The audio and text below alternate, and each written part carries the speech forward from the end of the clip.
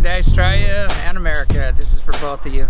Actually, it's going to go globally, but I want to talk a little bit about the 11D ships and what's happening here. And you know, basically, it's game on. You know, when these energies came in, they're intense. They're massive, massive influx of energy. And whenever you add a lot of energy to a system or to a grid, and it's of a higher frequency, all the lower frequency stuff is going to come up to the surface. So you're going to see things move very quickly on every level. You're going to see huge economic changes, physical earth changes. You're going to see, you know, all kinds of social changes and planetary changes, just on every level. You know, it's not. There's no rock left unturned, so to speak. So there's just going to be a lot of shifts and a lot of changes. And the next year, you won't believe who you are a year from now. Just as now, if you were to go back a year, you would say, I can't believe I'm here now doing what I'm doing, because we're going to take this quantum leap in consciousness and energy. But these ships are here now. They're in our grid. They're hovering around the Earth. They're not visible to the naked eye, but their presence is being felt. And they're working in unison, you know, with the Pleiadians, the Orion Council of Light, the Andromedans, the Sirians, the Arcturians, and all the other groups that are part of the awakening and healing process. So it's as if this little corner in the universe that got kind of left behind in the Milky Way. We're like at the outermost corner of the Milky Way, and we kind of got left behind, and now it's like the gods are back, and they're here to assist in this shift. So there's so much more to this story.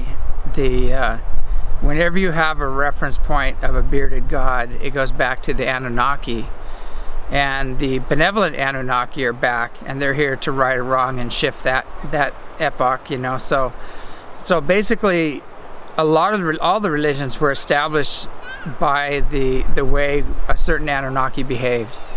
And so, you know, some of the Anunnaki were very benevolent. They're very service oriented. They love creation. They wanted to see creation evolve to its highest potential. There were other Anunnaki that were here that were very self-serving, and some were wrathful tyrants. And so, you know, that's where we get all these images, and they're all polar opposites. You know, is God all forgiving, all loving? Is God a jealous, wrathful, genocidal maniac? You know, you can't have the same being doing the same acts, or you'd have a schizophrenic God. You know, so it's actually recorded history is recorded to the best ability of those recording the history, according to their references and their understanding. But there's a greater understanding, and we're going to bring all that out as to what the true nature of Source is. You know, it doesn't have a beard. You know, it's not a man, it's not a woman, it's pure energy, it's pure consciousness. But there are step downs from that consciousness and energy, and there are beings that are fully realized God beings, and there's some very evolved ultradimensionals that we would refer to as gods just because of their abilities and capabilities. You know, so anyway, the real story is coming out. I've written about it in Anunnaki Return. I know Peter's written about it in his books.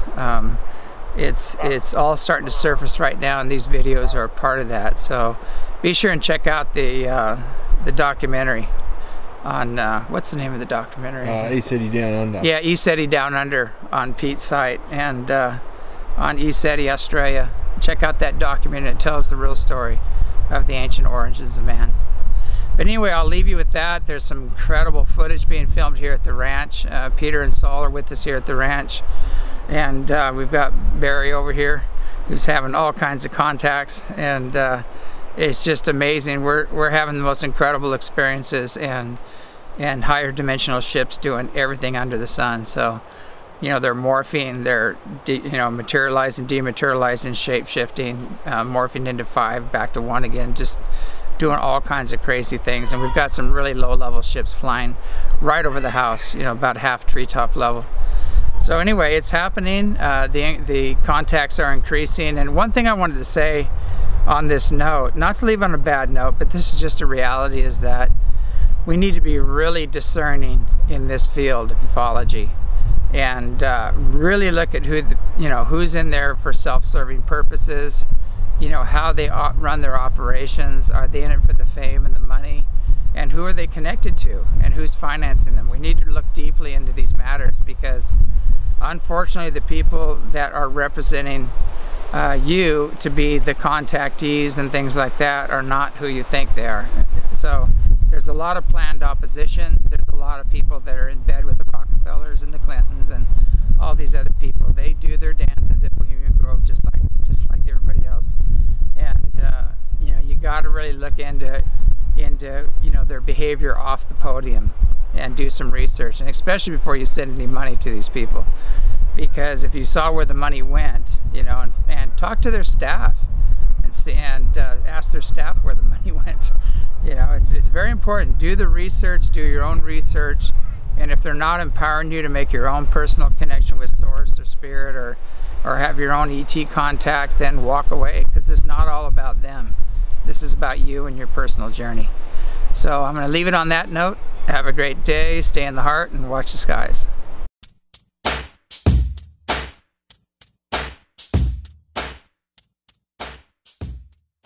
It's been, let us say, very spiritual, and I've been a contactee and experiencer my whole life, but yet what I've seen and I come out here is completely different.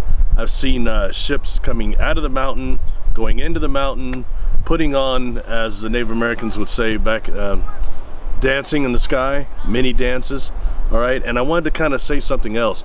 I suffered about 5 years ago 4 traumatic catastrophic brain injuries, which I've talked about a little. But you know, part of this whole thing, you could come out and see the ships, which is fine, and you will see that, you'll experience that. But after about 3 days, any trauma that you have, this land starts kind of bringing up. So you're going to have to deal with that in a positive way, but it's allowing you to heal.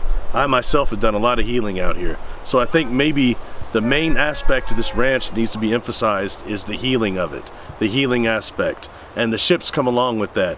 We thirst for the Creator first, we quest for the Creator, and then the ships and the healing comes with that.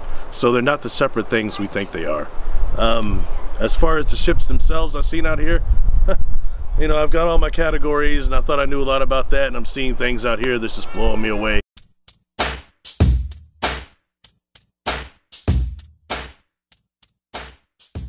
We thought it was Jupiter at first. It's doing multiple flashes. Then we began to see it morph into five different spears, glowing spears. Then it went elongated, it went vertical, went back, it just kept morphing. See a lot, and it's all, you know, magical and stuff. It's a great time, but nothing quite to the extent of what we saw a few nights ago, just with the form and how low it was and the way it morphed and pulsed and the power-ups around it.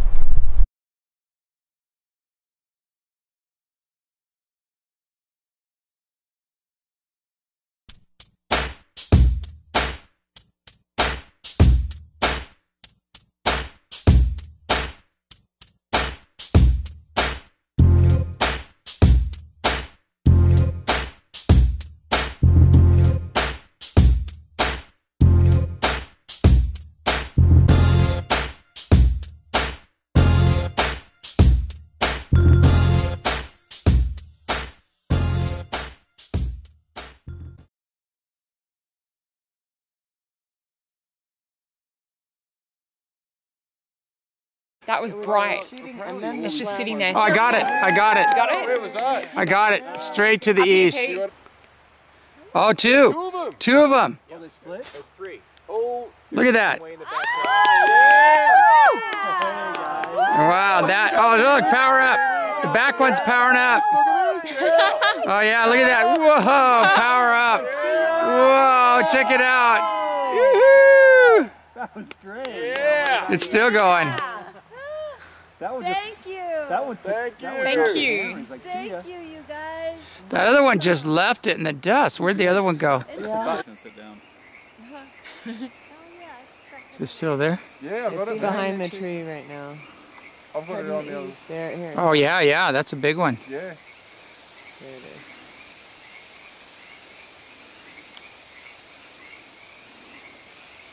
As well. Is there? Yeah, it's faint. Same flight path. Oh yeah, there's two together. Oh yeah. Yep. This one's powering up. Oh, Yeah, it's there's powering another up, one look. To the side as well. Check it out, it's powering up. There's three. There's three of them, huh? Yep. There's one off to the side behind the second one. This one's getting big. Whoa! Did you see that? No, what happened? This thing came right down on top of it and it just came all the way down to the ground. It's getting brighter. Oh, look, it's powering up. Oh look, flashback. I said flashback and it did. You see that? Yeah. Flashback again. Now that's not a Oh satellite. no, look at that. Look how bright it's starting to get. Yeah. Now you curve back. Wow, you can see a satellite make a course correction. Yeah. Oh, we've seen two of them come right. This is a classic. Look at that.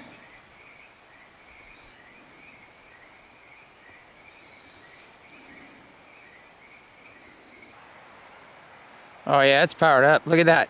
Whoa. Power up, you guys! That light's, I can see now. Yeah, Is it bigger through the camera? it's massive. I'm filming it right now. Yeah, right here. It's third generation. Whoa, the whole mountain is lighting up. Look at that. It's lighting up. Look at that. Whoa! You see that? Yeah. The whole mountain just lit up. It's still lighting up. You see that? Yeah.